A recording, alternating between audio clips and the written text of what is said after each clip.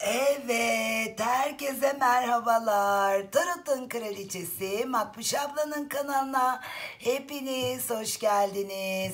Evet sevgili arkadaşlarım, izleyenlerim ve danışanlarım, geldik yepyeni bir haftaya, daha yavaş yavaş ağır ama emin adımlarla inşallah Allah'ın izniyle Aralık ayını da artık bitirmeye sayılı günler kaldı. Yeni bir yıla hep birlikte Allah'ın izniyle sağlıkla, sıhhatle, mutlulukla adım atacağız inşallah hep birlikte. Arkadaşlar, bugünkü açılımım 21 Aralık 27 Aralık haftası. Şöyle bir genel bir bakacağız, neler olacakmış, neler yaşayacakmışız bakalım bu bir haftanın içinde diye. Şimdi arkadaşlar, bildiğiniz üzere 21 Aralık'ta Jüpiter ve Satürn Kova burcunda bir kavuşum yaşayacak ki bu kavuşum özellikle element değiştirdiğinden çok önemli bir kavuşum. Zira bakın arkadaşlar, bu kavuşumlar ortalama 200 yılda bir gerçekleşiyor ve element değiştiriyor. Ve büyük çağların oluşmasına etken oluyor. Yani sözün özü, aslında bizler çok önemli bir döngüye, bir tarihe tanıklık ediyoruz arkadaşlar.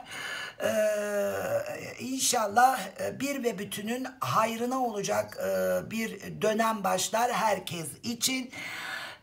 Ayrıca da 21 Aralık'ta hem Merkür hem de Güneş Oğlak Burcu'na giriş yapıyor. Tabii ki ne diyoruz? Şimdiden bütün Oğlak Burcu izleyenlerimin, arkadaşlarımın ve danışanlarımın doğum günlerini canı gönülden sevgiyle kutluyorum. İnşallah Rabbim Mevlam onlara sağlıklı, mutlu, huzur, bol, bereketli, şanslı, aşk dolu bir yıl nasip eder diyorum. Evet arkadaşlar, haydi bakalım birim ve bütünün en yüksek hayrına şifa olması dileğimle kartlarımı sizlerin adına niyetliyorum. 21 ve 27 Aralık aralığında, haftasında bakalım sizleri genel anlamda neler bekliyor diyerek şöyle bir kartlarımı kesiyorum. Ay, bu da kaldı, onu da alalım. Evet, yine her zaman olduğu gibi rezone olmanız ve odaklanmanız için sizlerle kartlarımı şöyle bir baş başa bırakıyorum arkadaşlar. Kendinizi niyetleyin. Her zaman dediğim gibi önce can, sonra canan. Eğer ki aklınızda, kalbinizde düşündüğünüz, bakalım onun da haftası benimle nasıl geçecekmiş diye niyetlediğiniz biri ya da birileri varsa onları da niyetleyebilirsiniz arkadaşlar. Ve yine her zaman söylediğim gibi genele, bütüne, kolektif bir açılım olduğunu lütfen unutmayın.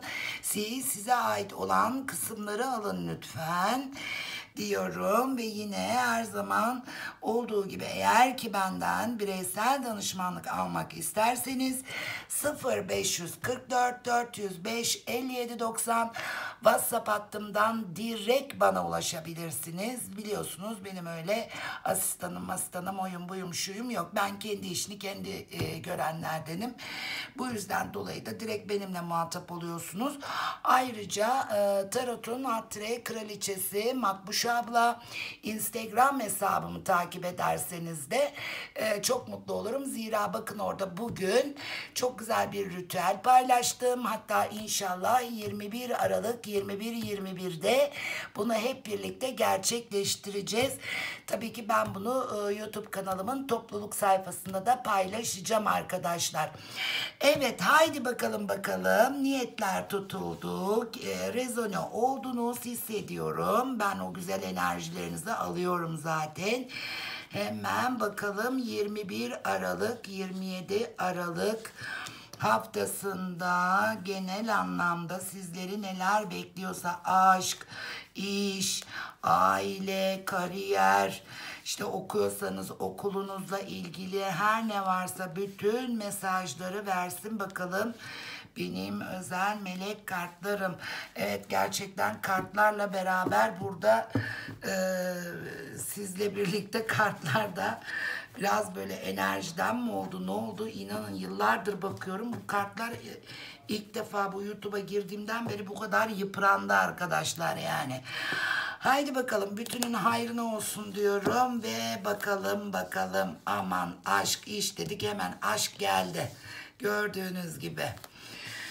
Güzel, harika inşallah böyle güzel haberler gelsin. Vallahi arkadaşlar şu ana kadar kartlar maşallah subhanallah diyeyim çok güzel gidiyor.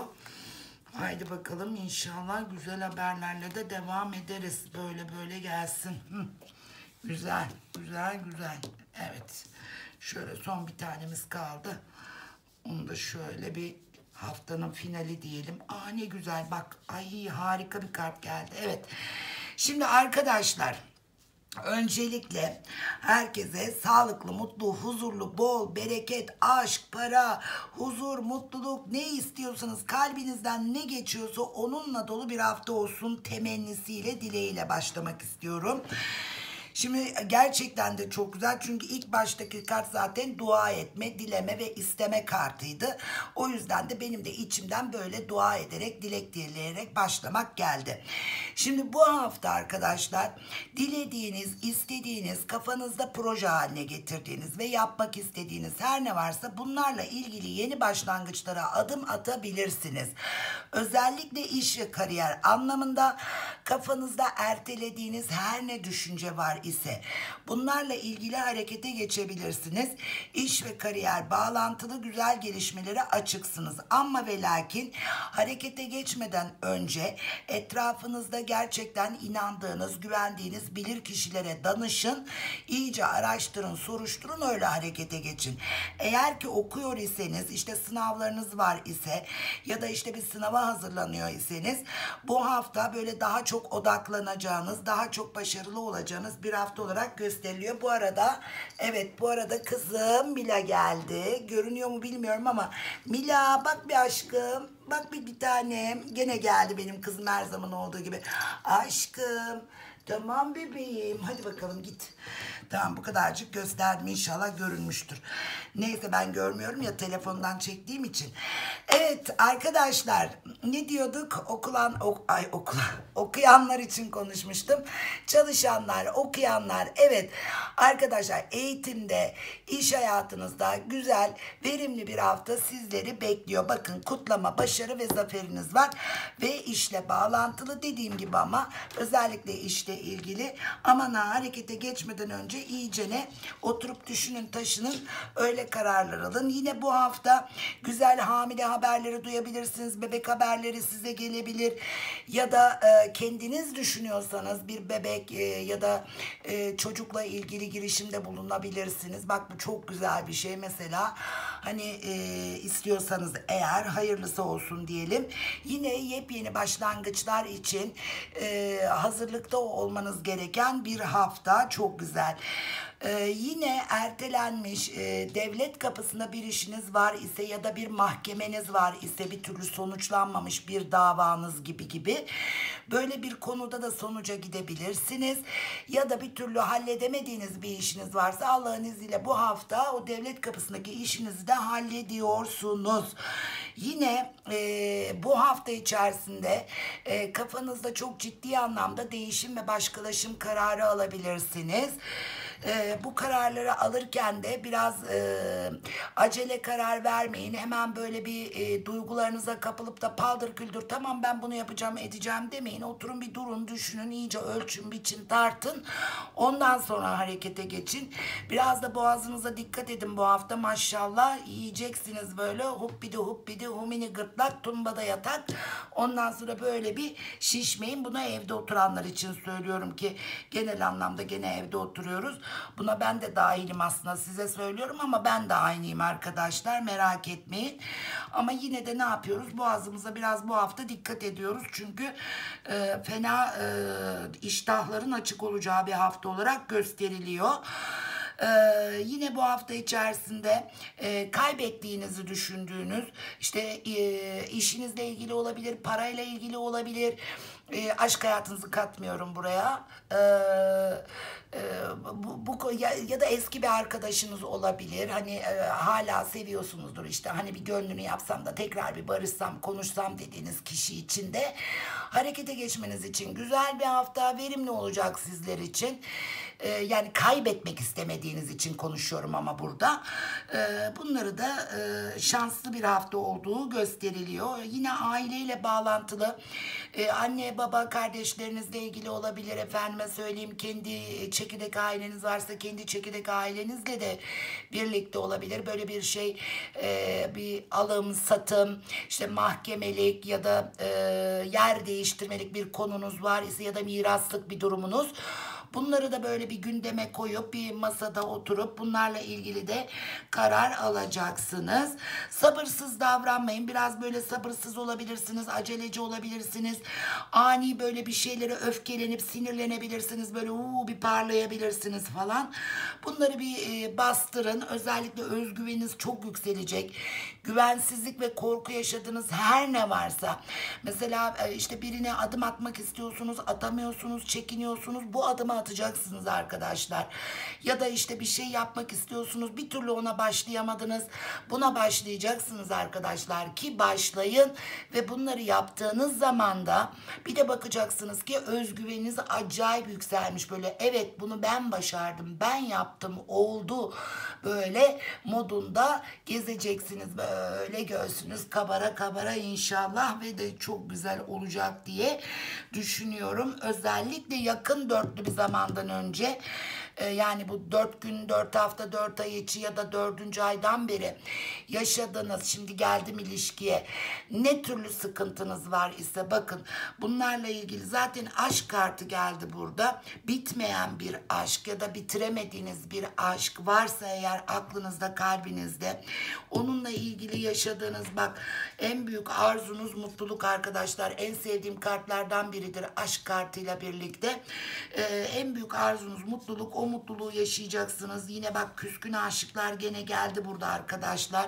Ya var ya arkadaşlar, ama sonu inşallah, yani bir barışma var. Yani burada bakın küskün aşığın bitişi, yani dargınlığın, kırgınlığın, küskünlüğün bitişi söz konusu ki bak yıldızınız yükseliyor. Şans, bolluk, bereket, verim dolu bir hafta. Ne olur bu haftayı çok güzel değerlendirmeye bakın.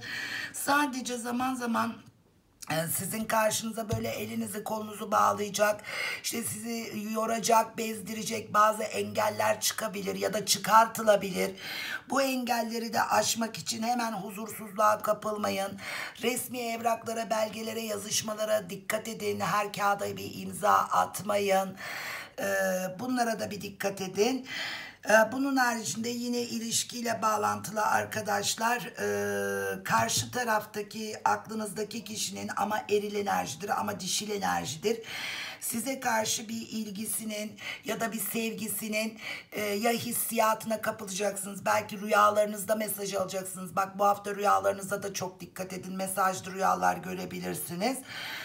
Hissiyatınıza çok güvenin. Kendi kendinize biraz böyle kendinizi darlatıp bunaltabilirsiniz. Böyle psikolojik, böyle göğsünüze sanki böyle bir şey oturmuş gibi, böyle hani böyle bir darlanıklık, bir bunalıklık hissedebilirsiniz ama bunu da yapmayın arkadaşlar. Çünkü gerçekten güzel bir hafta sizi bekliyor. Sadece burada gördüğüm bir sıkıntı, arkanızdan dönen, sizden habersiz ya da sizin bilginiz, o ilginiz olmadan yapılan bir şeyler ya da dönen konuşmalar, şunlar bunlar böyle bir şekilde karşınıza ya da önünüze gelebilir. Ama inanın çoğu asparagas olabilir. Yani gerçek olmayabilir. Hemen böyle siz de bir zıplamayın, doğru mu değil mi diye iyicene öğrenmeden bir altyapısına bir bakın. Ondan sonra harekete geçin. Bir de dediğim gibi özellikle etrafınızdaki bilir kişilerden, güvendiğiniz, inandığınız insanlardan destek alarak harekete geçmenizde çok büyük fayda var bu hafta. Son kart zaten bildiğiniz gibi ölüm kartı, ki aynı zamanda da Akrep Burcu'nda temsil eder ki ters gelmesi. Ben de son derece kıymetli abide döndü zaten. Bak bitir diyor artık. Aklına, kalbine neyi takıntı yaptıysan, neyi öldüremiyorsan, neyi bitiremiyorsan, neyi böyle içinde, ruhunda, aklında büyüttüysen bunların biteceği, yani sizler için bu haftadan itibaren sözünüzü arkadaşlar, ölüm bizim inancımızda nedir? Bir hayat biter, bir hayat başlar arkadaşlar. Tek bizim değil yani, bütün inançlarda hemen hemen öyledir. Yani bir hayat bitecek, bir hayat başlayacak sizler için arkadaşlar. O yüzden inşallah her biriniz için hakkınızda hayırlı olan olsun. Hem aşk, hem iş, hem de sosyal çevrenizle bağlantılı. Evet arkadaşlar, bugünlük de benden bu kadar. 21 Aralık haftasını değerlendirdik hep birlikte. Umarım her şey gönlünüzce olur. Güzel haberlerinizde tekrar buluşuruz diye umut ediyorum.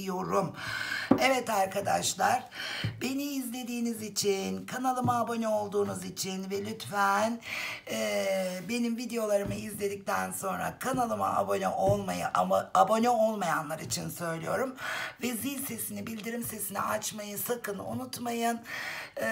Sizlerin tabii ki ne kadar ailemize, Makbuş ablanın sevgi kanalına katılırsanız benim de burada olmam tabii ki daha sık olur. Çok teşekkür ediyorum ilginize, sevginize. Hepinizden Allah razı olsun. Hepinizi çok ama çok seviyorum. Gerçekten benim bu sevgimi ve samimiyetimi sizlere yansıttığım için de çok mutluyum. Ve gerçekten çok samimiyim. Yani bunu zaten siz anlıyorsunuz. Hani ne gerçek, ne sahte çok iyi anlıyorsunuz. İnanın. Ve ben bunu buradan yansıtabildiğim için de acayip mutluyum. Allah razı olsun hepinizden. Sağ olun. Çok teşekkür ediyorum. Allah'a emanet olun. Sağlıkla kalın, sevgiyle kalın. Hoşça kalın.